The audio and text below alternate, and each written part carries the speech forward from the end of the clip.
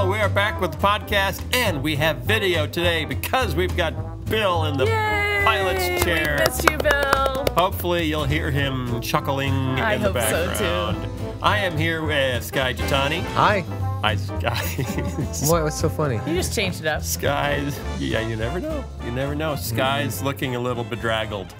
No, he isn't. He just has a 5 o'clock shadow. I didn't shave today. He's not shaven. I woke up at 6 a.m. He's not shaven. And I spent quite a few hours in my office writing, taking a brief break to drive my children to school. Yeah. And then I looked at the clock and went, oh, I got to do a podcast. Okay. So I quickly showered and dressed. That's fine.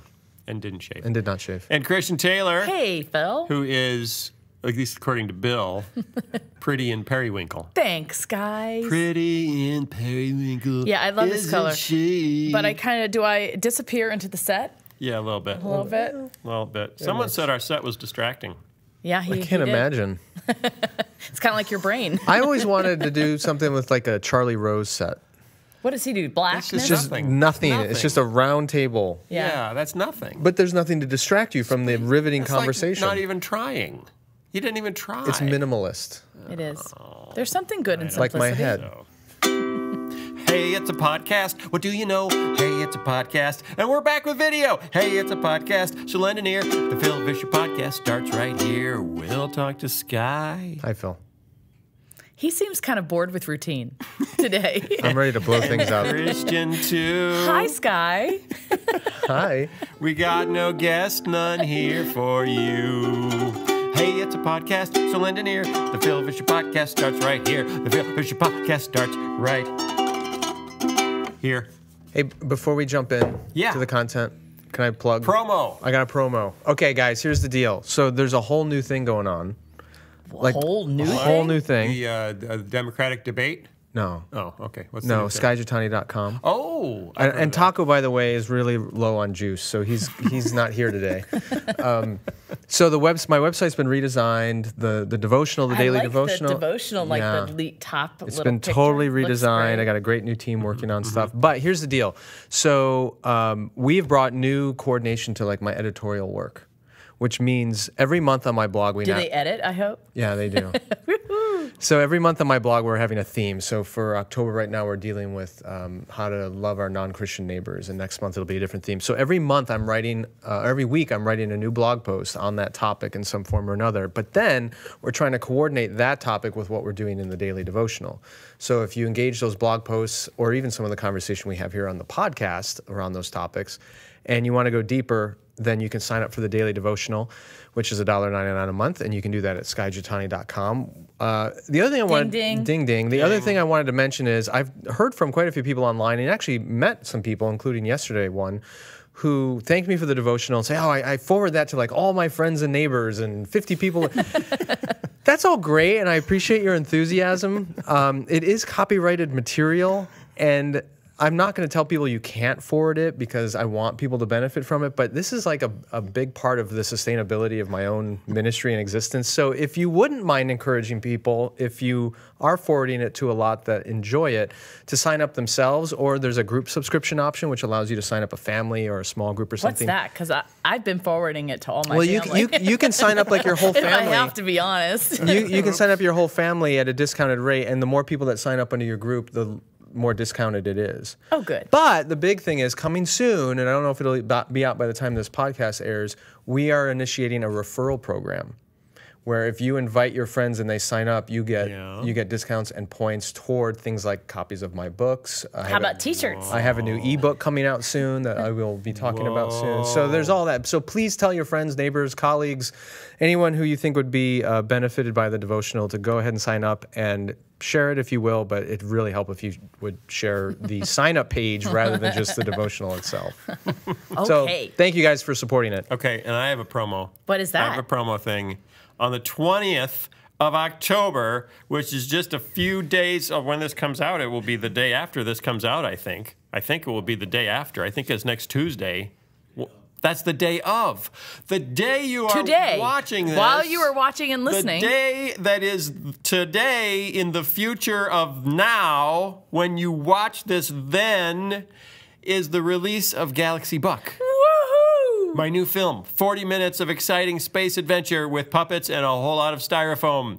for your kids to learn about walking with God. It's really good, honestly. And my children have screened it, and they really liked it. Wait a second. What? My children haven't screened it. Uh-oh. Skye, you weren't supposed to say anything. I feel really left out. Private screening you were invited to. See, I just don't matter.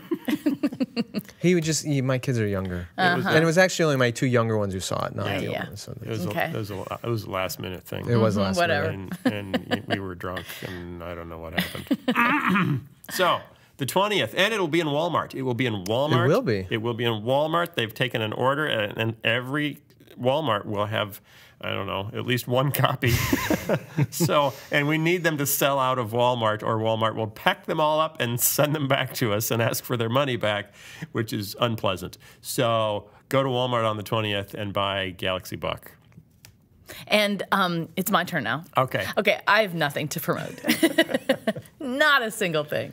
What about meetchristiantaylor.com? Oh, yeah, actually, you could go to You're meetchristiantaylor.com. promoting the color periwinkle today. I am. I'm here representing. Today's show is brought to you by Skye's Devotional, My Movie, and the color periwinkle. It's like Sesame Street. Yeah, And the letter C. I'm fine with that.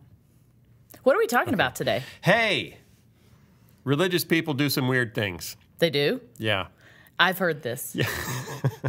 I'm a little concerned that, globally, religious people are giving ammunition to people who are against religion because they say religion makes the world a worse place and makes people do stupid things. And then there's a lot of examples. And then I don't like it when you see lots of examples. Now, this first one isn't really dangerous or anything, but it is a little bit silly. In Pakistan, Pakistani pilgrims are flocking once again to the crocodile shrine. Isn't that in Orlando? Is that where they worship crocodiles? Gator- That was funny, Skye. Gatorland. No, That one really, just no, hit my seriously. But brain. isn't there like an alligator? Gatorland. Gatorland. That's Yeah, it. That's it. Gatorland. Yeah. So how is that different than a crocodile shrine? The lean days appear to be over for Moor Sahib, an 87-year-old crocodile. 87-year-old crocodile. And his name is He's Moore. almost a legitimate dinosaur. Sahib, he is. He remembers dinosaurs. He remembers, I remember the dinosaurs walking around. Reminds me of Benson. I knew John Kennedy, sir, and you are no John Kennedy. You're no John Kennedy. Venerated by Pakistan's tiny Sheedi community. As pilgrims. Excuse me? Sheedi. No, not what you That were may be thinking, your Skye. opinion, my friend. S-H-E-E-D-I. It could be Shetty. Is two E's. S-H-E-E-D-I. All right, It's got to be It could be Sheedi. She-Eddie. Sheedi. Could be Shetty. Sheedi community. The aging reptile waddled out of the murky water towards a crowd of visitors wearing garlands, all hoping to lure him with handfuls of sweets and choice pieces of goat neck. And really, who doesn't want to be lured by choice pieces of goat neck? That sounds like a line from the Song of Solomon. That's how my mother got me to go to kindergarten when I didn't want to leave. She'd throw goat neck out on the sidewalk, and I'd follow it all the way to So let me get this kindergarten. straight. There's a bunch of people that are trying to visit him that are luring him to them Yes. with pieces of food. Yes. Come to me, crocodile. Yes. I have food for It's you. The autumn celebration. 4 Sheedi communities slaughter goats and dance to a drum beat before the crocodiles, who are showered with rose petals and anointed with perfume and saffron. This sounds this much is more just like crazy. Indian Hinduism than Pakistani so it's Islam. It's a sect of Islam in Pakistan that has had to go underground because of the Taliban, because they didn't approve of it. because it's seen as idol worship. I imagine so, yes. The community believes the crocodiles living in the shrine's pond are the disciples of saints. I think, are these the same crocodiles that ate the bad guys at the end of Temple of Doom? Or Peter Pan. Yeah. Tick, tock, tick. Crocodiles are pretty much universally bad guys. They are. How would you come to the conclusion that they were the disciples of saints? Maybe they ate the saints How? and they, consumed their spirit and essence. Well, they must have done originally something very, treacherous and awful for people to be afraid of them and think they had all this power in order to worship them. They ate you. Yeah.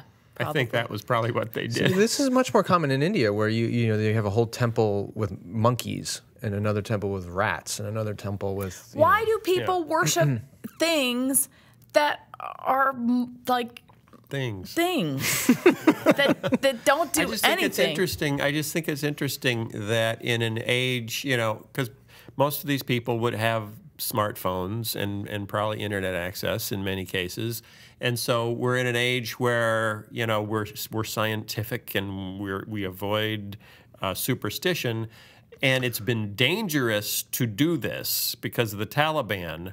But the first chance you get, it's like, we got to get back to the crocodile shrine. Right. We got to do the crocodile thing. My hunch would be it's because they genuinely believe that this veneration of these crocodiles brings blessing or protection or some kind of alleviation of their fears. So it's okay. Something you do. Next weird thing number 2. I don't know if you heard about this. 2 weeks ago, a Hindu mob beat a man to death in India because he was rumored that he had eaten beef. Yes, I did hear this. I did not hear this. Yeah, because you're not supposed to eat beef if you're Hindu, but he's not Hindu, he's Muslim. No, but you're not supposed to. Cows in general are sacred. Are sacred. Like if you go to a McDonald's in India, they don't serve beef. What do they serve? Mutton. Mutton? Ain't nothing but mutton to So eat. cows in India are never supposed to be eaten. Nothing having to do with It's a bad deal. Yeah, you don't want to do that. holy. And really, when you see these cows, there ain't much to eat on them. They're like giant greyhounds. So Are what? they as fast? No. Do they race them? Do they No. chase a rabbit? No, these are not like American cattle. These Right. and they're Right. they're useful for their milk. I'm just saying, when a mob of people kill a man because he may or may not have eaten hamburger, it doesn't make religion look very good. The story I heard, and I think I heard it on the radio, was that somebody passed by his home and saw some dogs eating some meat in an alley or near the house or something, and they assumed, and he was a Muslim, they assumed it must have been beef, and so then this angry mob. And it's not just about the cow and the meat and all that. This taps into centuries of animosity between Hindus and Muslims. Yeah. And when you're part of a Muslim minority in a Hindu-dominated area, you feel threatened. And so they came up with what they assumed was an excuse to go after this guy. It turned out they later tested the meat. It was not beef. Really? Yeah. Oh, And his the mother case was of also beaten mistaken very meat badly. Identity? Yeah. They beat his mother? Yeah. Did they both die? No, the mother survived. But he died? Yeah. Okay. But so it's now, just, Is this it's just a confined? The thing is, I know this answer before I ask it, but it isn't just confined to Hinduism or Muslim religion. Christians would never Islam. do anything like that. Never. Christians, people who say they are Christians, love each other. would never do anything that would convince people that maybe all of religion needs to be eliminated. True. In upstate New York last week. That never happened. But can I just clarify one thing before we go on? Yes. So do you remember when I said, what has ever gone wrong when you've used love and had compassion? And you said... Jesus got crucified. Right. And I said, oh, well, you do have a point there. But I started thinking about that. And It was a cheeky response. It was a cheeky response. It was a cheeky response, and it was funny and sort of true. But what I realized was, as I was thinking about this, yes, for the person who loves or gives compassion, oftentimes it's painful and there's a sacrifice. Mm-hmm.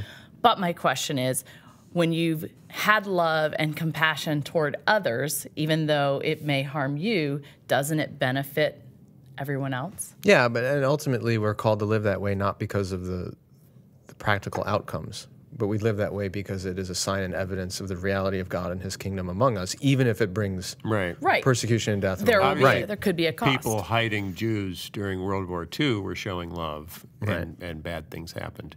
And now I have brought Nazis and Hitler into the conversation, which means... I saw that post The today. good was it Godwin? Yeah. The Godwin principle. The Godwin principle. Yeah. Godwin's law. That's it. Godwin's Can law. you explain this? Like, reading it, I got sort of the idea, but it was too murky for me. So I did some research on it. There's a Wikipedia entry and other stuff on it. So Godwin's law argues that, especially on the internet, if you allow a conversation to go long enough, eventually any topic or conversation at some point is going to mention either Hitler or the Nazis. And then an amendum to that is if you're in an argument or you're debating a topic with somebody and whoever references Hitler or the Nazis first automatically loses the argument. Because it tends to be a way of dismissing the other person's point of view. Because you say, oh, that's what Hitler or the Nazis would say, which means I don't have to take you seriously. You don't have to, or it becomes such an extreme position that if you don't agree with me, you're basically siding with Hitler and the Nazis, that it just completely shuts down any meaningful dialogue or conversation. It happens in our politics all the time. But maybe that means you win. Maybe you don't want there to be meaningful. Well, but you're not really persuading people. So are you saying that we probably should just never invoke the Hitler or Nazi thing anymore ever? It's way too, it's lazy is what it is. It's a lazy way to make a point. Okay. You need to win your point of view and be more persuasive than just playing the Hitler card. Idi Amin. What about him? Pol Pot. Oh, why don't we use them? Stalin. Yeah. Can we invoke those? Well, yeah, I don't know of a rule. Most people don't know the details enough of those incidences. Yeah, okay. Some people may not even know what Pol Pot is. But I mean, it would be very difficult to find somebody that didn't know about Hitler. You know, your opinion about school prayer reminds me a lot of John Wayne Gacy. Who's he? What did he do? Killed a bunch of people, buried you know what Pol Pot is? In his basement. Well, I know who he is. It's delicious. But I don't know what you're about to say. That's what they do at the Polish Baptist Church. Potluck. Pol Potluck. Oh, I was looking at marijuana, and I don't know what. Trying to make sense out of that. It's a marijuana survey. What percentage of Colorado has now smoked marijuana? See, you take a Pol Pot. That's a pot pole. It's a pot pole. Okay. So Christians, unfortunately, and Christian, I'm using air quotes, you know, because obviously anyone who doesn't do what I think a Christian should do isn't a real Christian, which is what I learned from Adolf Hitler. You lose the argument. New Hartford, New York, and this is not a happy story. Two brothers were brutally beaten in a church, one fatally, in an effort by their parents, sister, and other members of the congregation to get them to confess their sins. Of eating beef? The police actually said they don't know. They don't know what the sins were. So their own aunt beat them up? Yeah. And sister. And sister. And parents. And parents. Now, in fact, their parents have been charged with manslaughter. Is this a Christian church? It is the Word of Life Church. Word of Life Church. In upstate New York. Police said spiritual counseling, and here the police use air quotes, so I'm copying the police. I think they use real quotes. Oh, yeah, they did. You can't really do air quotes in writing, can you? You know what I was thinking about today? You're such a quick thinker. You so got me. Gotcha. I got to respond with Hitler. something about Nazis. Police said Nazis used air quotes. Spiritual counseling at the Word of Life Church in upstate New York turned into an hours-long attack Sunday night in which Lucas Leonard, 19, and his 17-year-old brother Christopher were pummeled with fists and kicked.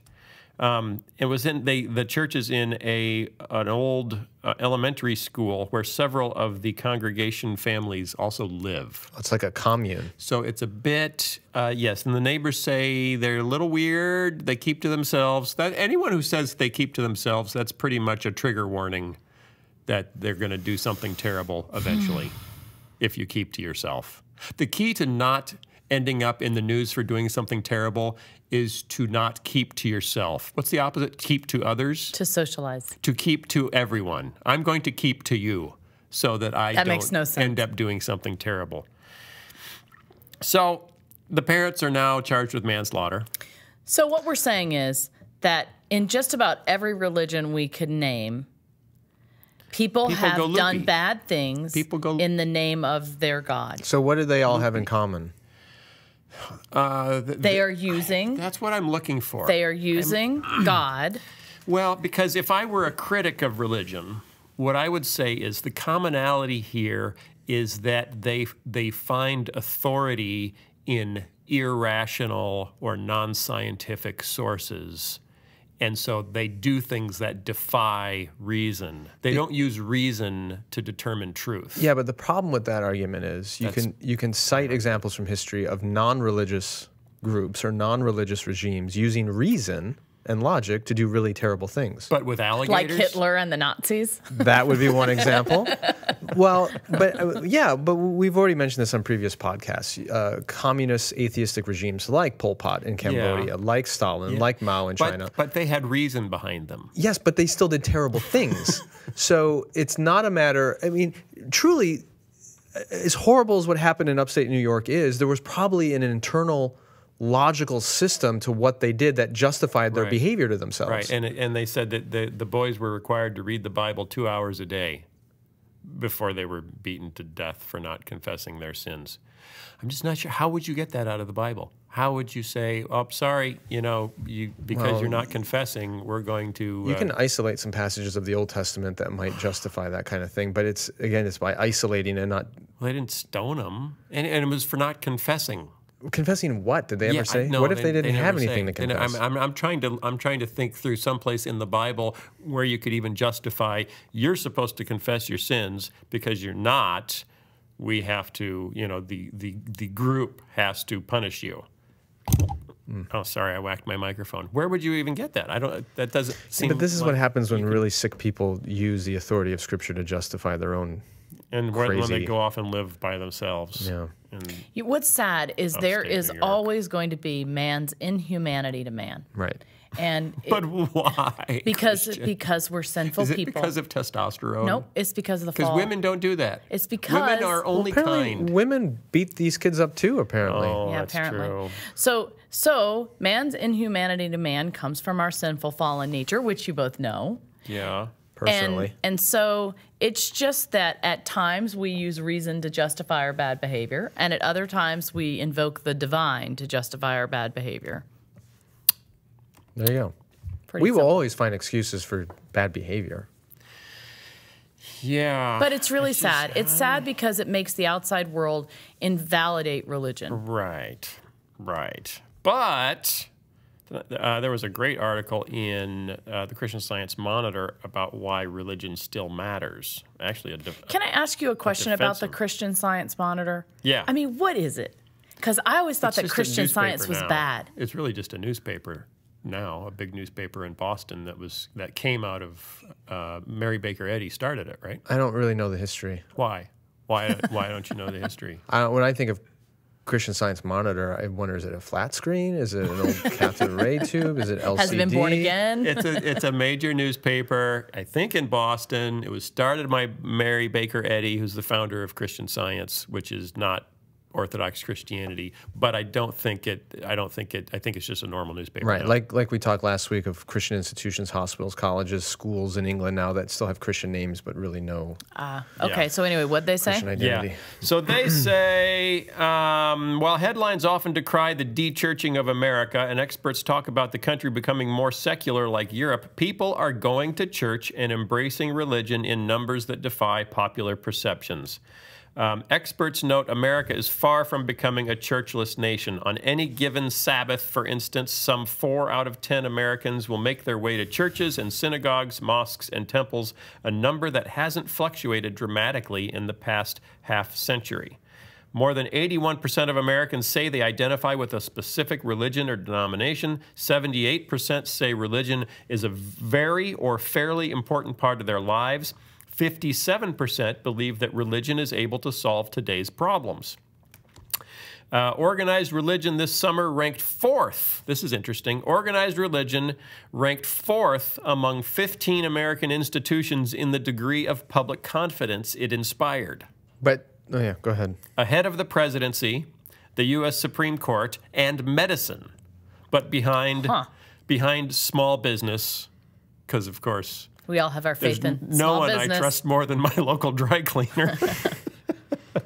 Behind small business, the military, and perhaps surprisingly, police. That was done before a bunch of other stuff this summer, I think, clearly. So the first person you'll go to with your problems in society will be your local dry cleaner. Then you'll go to the Army. Okay, my dry cleaner couldn't solve this. Can you send a tank? Then you'll go to the police. Then you'll go to religion. What they're not telling you, and this is based on other studies, is that back, I think, in the late 60s, early 70s, the church was the highest ranked, most trusted institution in the country. And it was, I think, in the 60 or 70% range of people thought the church was highly reliable or trustworthy or whatever. And within a few years, I think by 2012 was the last research I saw, confidence in the church was down to 44% of the population. So it's still taken a hit. It's still taking a hit. Now, interestingly, every institution everything has taken a hit. Because of the 60s. Well, a lot of things, but I think it's because Hitler and the Nazis. Yeah. there is a growing anti-institutional bias in our whole culture. So the fact is, the church still ranks higher than a lot of institutions, but it's much less than it used to be. So there's multiple ways to look at this. Interesting. So Gallup reported recently that while attendance may be off in churches, Americans are no less likely now to attend religious service than they were in the 1940s and 1950s. In other words, there was a spike in the 1960s and late 1950s and 1960s. And uber-religious, this is the article talking, uber-religious years of the mid-1950s and early 1960s when Americans in lockstep got married, had children, and went to church. The lesson, says the editor-in-chief at Gallup, whose company has tracked church attendance for 70 years. That's wow. That's almost as old as the holy crocodile that they're anointing with saffron. Saffron crocodile, that's delicious. Smells good. Yeah. Religious worship in the U.S. is cyclical. That's the conclusion of the editor-in-chief at Gallup. It's not steadily in decline, but it actually goes up and down, and it's right now coming down from an up phase of the 50s and 60s. That's interesting. It is interesting. I'm not sure it's cyclical. But Gallup said so. The editor-in-chief of Gallup said I would agree with them that it's not linear. It isn't always going up or always going down, but cyclical is a whole other thing. It oscillates, but that doesn't mean it's going to oscillate. That's like cyclical. But no, it's not. No, it's not. Because cyclical is going in a circle. It means we would return to the attendance rates we might have seen in the 50s and 60s when I'm not sure that's the case. Well, no. He's just saying it goes up and down. That's oscillating. That's not cyclical. So you're saying... Or rising and falling would be another way. Yes, it would. You're saying the editor-in-chief of Gallup does not have a good command of the English language. Oh, goodness gracious. I'm saying he could have a better command. All right, so why should we care about this? More than anything, well, because there's a narrative. There are always competing narratives. You know, everyone has a competing narrative. You watch the Republican debates, there's narrative. Whoa! You watch the Democratic debates, very different narratives. Whoa! They don't agree with each other at all. And the narratives here are, you know, on one hand, we are becoming secular. We're becoming just like Europe. And you know, on the far left, people say that and then they cheer. Yay! We're going to be like Sweden. And on the far right, they say, we are going to hell in a handbag, because that's where Europe is. Europe is in hell in a handbag. And that's where we're going now, too. And so people use that narrative of, oh, we're going away from church, you know, completely, on whatever side they're on, to try to raise money, either celebrate or raise money for campaigning. And what Gallup is saying, that's really not an accurate narrative. He says, more than anything, some experts argue that the U.S. isn't becoming more secular as much as it's becoming more devout. A country with fewer followers, but ones who are more serious about their faith. Christian Smith is the director of the Center for the Study of Religion and Society at the University of Notre Dame, and he or she says... I bet it's a he. It's a he. You know Christian Smith? I know of him. Oh, okay. Yes. There's a greater willingness now to say, I'm not religious. As a result, he adds, for people who do continue to practice religion, their communities tend to be made up of the seriously committed, not just those swept along by obligation. I think he's right, and there's a lot of evidence that points to this, that what we're finding, what's happening is all those nominal Christians who for years and years and years would identify as Christians because they were raised in it or they celebrate Christmas or whatever, there's less social pressure for them to identify as Christians, and they're much more likely to identify as, I'm not religious. And that's the huge expansion of the nuns. Exactly. Isn't necessarily people changing their minds as much as being nominal and just deciding I'm not even going to I'm not even going to check that box anymore. And what I think freaks out a lot of people, including some of the crazy uncles we talk about on this podcast, is the perception that America is becoming a less Christian country because there's less nominal Christianity. Whereas other voices who I think are more reasonable, like Russell Moore, are going, thank goodness. Right. Let's get rid of the nominal Christianity because it just dilutes the true gospel. So some people celebrate what's happening, others lament it. Right. And Russell Moore. Who's Russell Moore, Skye? Russell Moore is the president of the Evangelical Liberty Council thingamajig. What's it called? He was on the cover of CT. It's the Ethics and Religious Liberty Commission of the Southern Baptist Convention. Hey, Jinx. In hearing this in stereo. He is the lead Southern Baptist on policy and politics. Right, and he's a good guy. He's a good guy. I like Russell. And his contention, he's actually gotten a lot of press in the last few months because he's come out saying, yes, America is becoming less Christian. Terror, terror. And then he says, and I think it's a good thing. Right. And the reason he thinks it's a good thing is he believes Christianity was always supposed to be weird. You know, it was always supposed to be countercultural, and yet it became so culturalized in America that you could be Christian without even having an idea what that even means. Right, and you just used air quotes for those listening. I used air quotes. So let me ask you this. Yes. There are Christians, I believe. Did you use air quotes? I didn't. Okay. No air quotes. That are nominal. Yes. And then there are Christians that are very committed and take it very seriously, and it's very important to them, and they live it out. Yes. As we would expect. And then there are other Christians that take it very seriously and are just as committed and don't live it out as we would expect. That might. And so what is that? You're making a third category. Yeah, that's what I'm saying. It's confusing. I'm actually the committed but unsuccessful. Well, the committed or like the committed but crazy. The committed, but like a Franklin Graham is what I'm thinking about. Oh, I thought you were talking about the upstate New York beatings. Or that. Well, those aren't quite the same thing. Do you know what I'm saying? I thought you were just talking about Christians that are committed but they struggle with sin. Well, there's that too. That's a fourth category, I guess. No. Take one, Skye. Wow. Yeah. I guess I'm going to be in trouble now, huh? No, I think it's... What do we call that when we can sit there and say, okay, that wasn't a very Christian thing to say? You can be devout.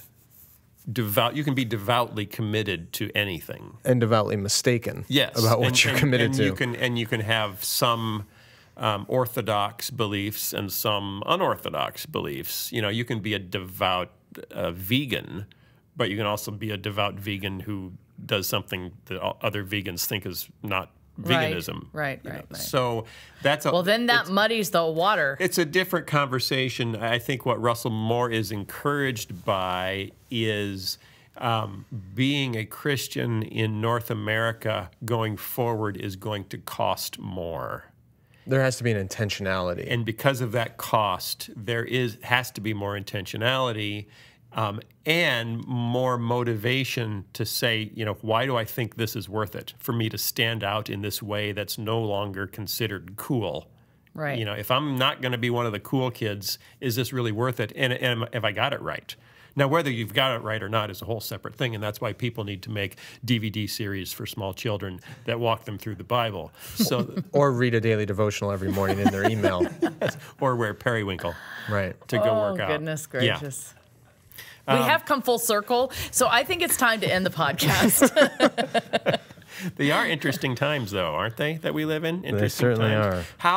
It's tricky... You know, especially for older people, that if you grew up, I mean, I grew up in small town Iowa. Everybody went to church in small town Iowa. You know, Muscatine. Yeah, everyone was basically white. Everyone was basically Protestant. You know, I don't know if there was even a Catholic church in Muscatine, Iowa. So we had a very common background, very common assumptions. You know, and that has changed so much that even in Muscatine, Iowa. Probably. I think there's a much larger, you know, Latino population now in Muscatine, Iowa, which means there's probably a stronger Catholic presence.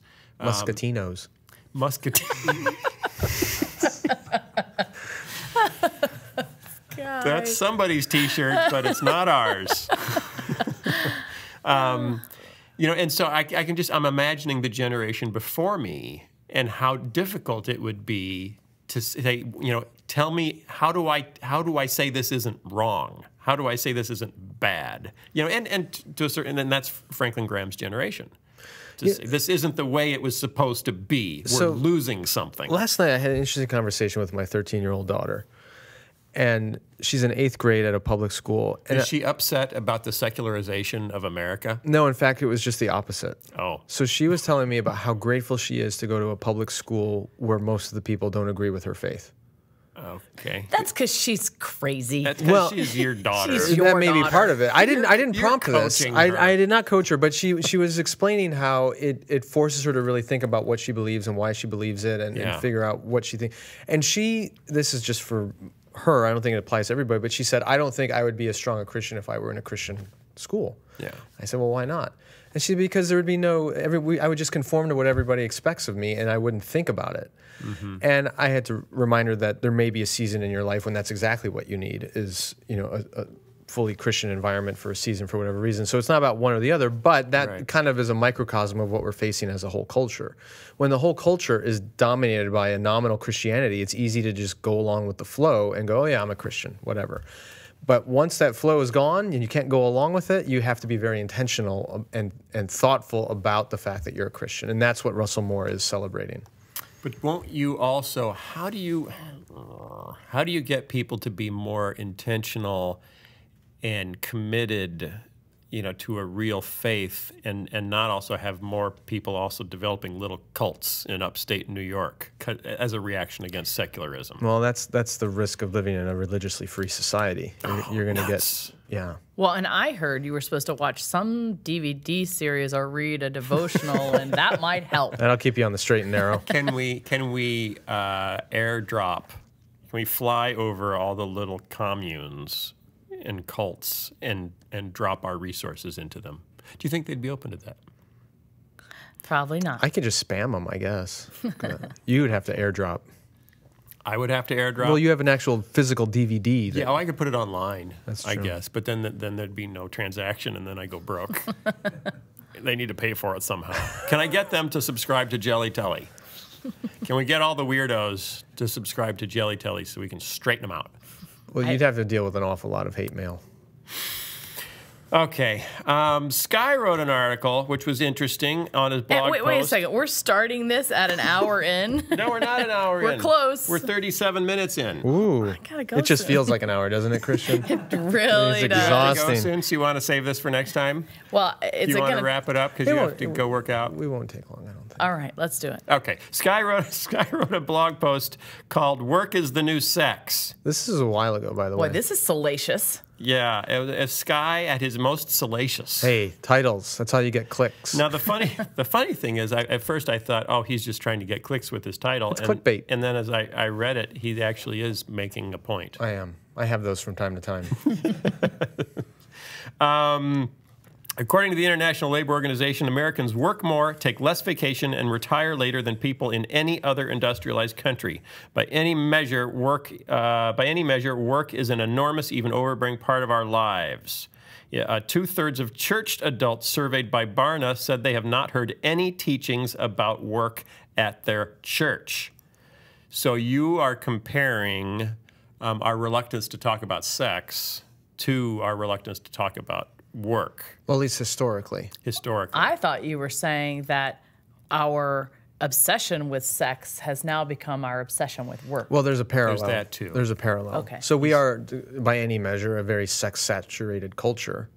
Except now Playboy has decided to clothe its models, so maybe it'll get better. Because there's no point. Because they've given up. Well, because they want to keep working. Yes, it's They're trying to, ubiquitous, and people are more likely to buy the magazine for the articles actually now than they are for nudity. That's silly. So All right, anyway, go ahead. The basic argument I'm making, and both of these issues of sex and work face an unhealthy dualism in the church. So for a long, long time, sex has saturated our culture, but the church was reluctant to talk about it because it's not appropriate. We just want to ignore it. We're not going to deal with it. But in recent years, the church has realized if we stay silent on this topic, then the messaging of the culture wins. So we need to talk about sex from a biblical, theological, Christian point of view. We need to paint a redeemed vision of it. And so you got a lot more churches who are willing to talk about it, either from the pulpit or in support groups or whatever. Well, it's become very hard to ignore. Exactly. It's been very hard to ignore. It's problematic because marriages are failing and there's lots of other proliferation of pornography and all the other problems that we face. So the argument I'm making in the article is, like the proliferation of sexuality in our culture is a work-saturated culture, and yet the church is reluctant to talk about it because they don't see it as an important and relevant part of our life. And if the church is silent on it, then the only thing people hear about work is coming from the culture, which makes work into an idol. It makes it unredeemed. And so what I'm calling for is the same approach we took towards sex in the church we need to take toward work and present a redeemed biblical vision of work. Stop doing it? Is that the approach here? No. It's redeem it. Make sure we bring it under the lordship of Christ and present a Christian vision for it. What exactly does that look like? Work? Why? Under a redeemed vision. Well, it starts with biblical theology and recognizing that work is a good thing that God has given to people, and it's part of our image bearing in the world of God, and predates the fall. And what is the ultimate purpose of work, and what is the theology of vocation? A lot of these ideas I talked about in Futureville. Yes. Here's a quote. This is a quote from Skye. I can go away now. Just as a redeemed vision of sex requires affirming the importance of both desire and self-control, a redeemed vision of work requires both an affirmation of our labor and the importance of resting from it. Right. Sabbath, among other things. So you think that's important? When I was growing up, we couldn't go out to eat on Sundays. My mom couldn't go swimming. Really? Swimming, I don't understand. It was work. But if we went out to eat, then we were... encouraging others to work. Yes. Oh, interesting. Boy, we went out every Sunday. You did? Yeah. Oh, that was so forbidden. My grandpa took us all out. He wouldn't go to movies. Couldn't go to movies ever. But there's only a projectionist working at the movies and all kinds of people working at the kitchen. No, you couldn't go to movies on any day. Oh, on any day. Any day of the week. Right. Ever. Because they were evil. Redeeming work requires an orderly rhythm of work and rest. But if we rest, we're giving up time where we could be working more. Right. Well, that's the other side of it. It's similar to sex. Some people in the culture want to tell us that our whole identity is our sexuality, that that's the most defining thing about us. And we do the same thing with work. We, including in the church, tend to believe that our value comes from our effectiveness, from our usefulness, from our productivity, whether that's towards the work of the church or work in general. And by resting, we are affirming the fact that our value is not only linked to our productivity or usefulness, but we have inherent value even when we do nothing. I think that's actually where the discipline of Sabbath originates in the Old Testament. And I think it's Deuteronomy 15, where God is reiterating the Ten Commandments and he's talking about the Sabbath. And he explicitly says, you shall remember that you were slaves in Egypt and I rescued you with my outstretched hand. Therefore, you shall rest one day out of 7. And the idea is a slave doesn't get a day off of work. But you are to cease from your labor once a week to remember you're not a slave anymore. And I've rescued you. And your value to me is not just the way you were valuable to the Pharaoh who you worked for. So resting is a reminder of God's valuing us other than for our labor. You know what? What? I have to work on this. She's going to work more. No. To try to work less. Yes, I think that's true. It does take intentionality. Well, I mean, because I don't think I allow myself that ability to rest. I think it's a tricky thing as a mom, too, because my job is taking care of this family. That means feeding them and, driving them places. And so here's a question. Does it have to be like one whole day where we're resting, or like in a day, can you carve out a half a day of rest? Can you have mini Sabbaths? Yeah, all I'm advocating for in the article is a regular rhythm of work and rest.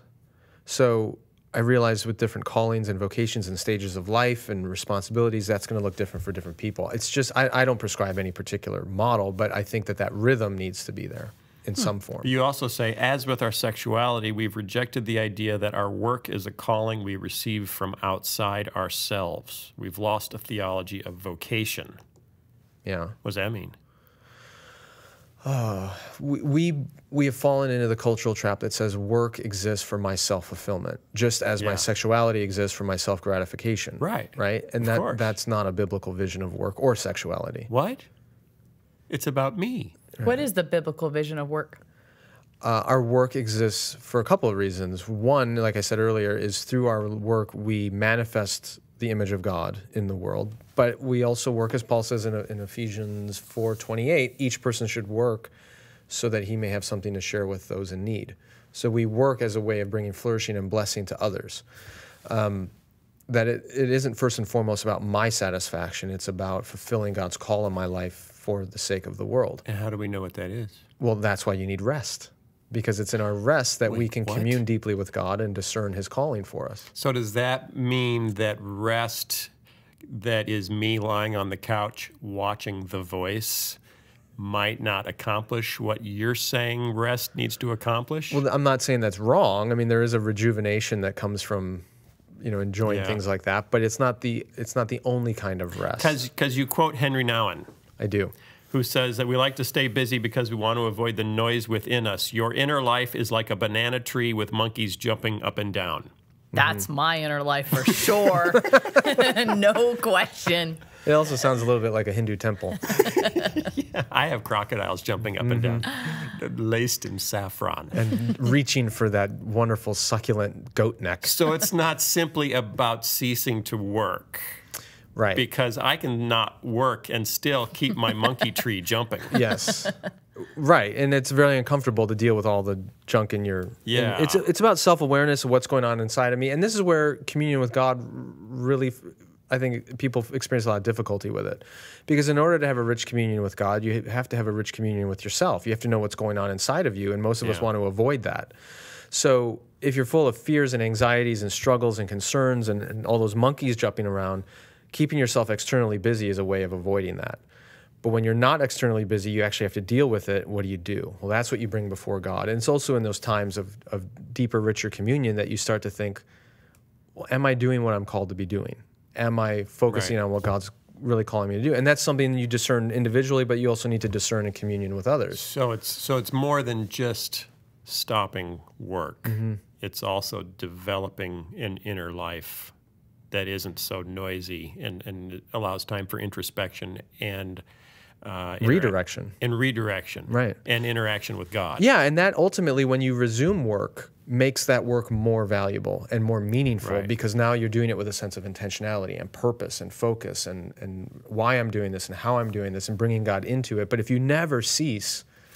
So the analogy I give is music. There was a composer who said that music is the silence between the notes. That it's the rhythm of sound and silence that actually gives music its power. And when I play the guitar, those are also the notes I play the best.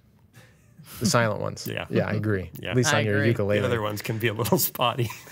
So same thing with our lives. It's supposed to be music, and that means there's time for noise and work and activity, and there's time for silence and reflection, and that creates a rhythm that brings meaning. And so you end up saying that you had to reflect honestly about your time in ministry and whether you had encouraged people towards a harmonious rhythm of work and rest or just added to the cacophony of noise and the idolatry of achievement.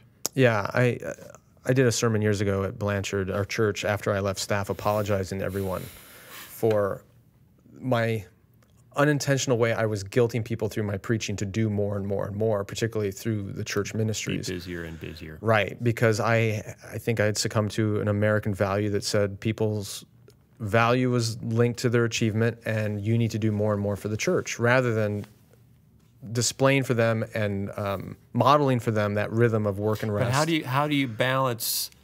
I'm not valuing myself from my achievement, but I'm looking at all the needs of the world, and I'm overwhelmed with how needy the world is, and how can I not put in 110%? Well, you could probably speak on that better than I can, Phil. You've been there. Hey, this is your article. Okay, one quick question before we wrap up. Do you have any books to recommend that sort of give you some tips or suggestions or ideas about how to nurture that inner life or practice that presence of Christ or learn how to be with God. Yeah, there's a couple. Yeah, well, there's with. There's one of my favorites is an old book written by a guy named Thomas Kelly called A Testament of Devotion. It's a small book. I think it was written in the 1930s or 40s. And that's a good one. It talks about that communion with God. And then, there's always the With God Daily Devotional to start your day with that. Where did you get that? Oh, SkyeJutani.com. Wow, that's fantastic. All right, we have to wrap up because I have to one leave. of us is wearing their workout clothes. Yeah, and they're I'm going to the straight gym. to the gym now, where everyone will be dazzled with the flurry of periwinkle. Yes. On the, will you be on the treadmill? Where will No, I'm working No? with a trainer. I'm going to do bench pressing today. I'm up to Periwinkle and perspiration. I'm up to 65 Periwinkle and powerlifting. Yeah. That's even better. All right, let me try to sum this up. Hey, buddy, would it make you smile to throw saffron on a holy crocodile, or would you feel like a jerk for doing way, way too much work? Because Skye says you'd be blessed by forming a rhythm of work and rest, and that's the best for you. It's really, really what you should do, and his daily devotional will help you to calm down the monkeys jumping on your banana tree. See you next time. Wow. Bye, everybody. See you guys.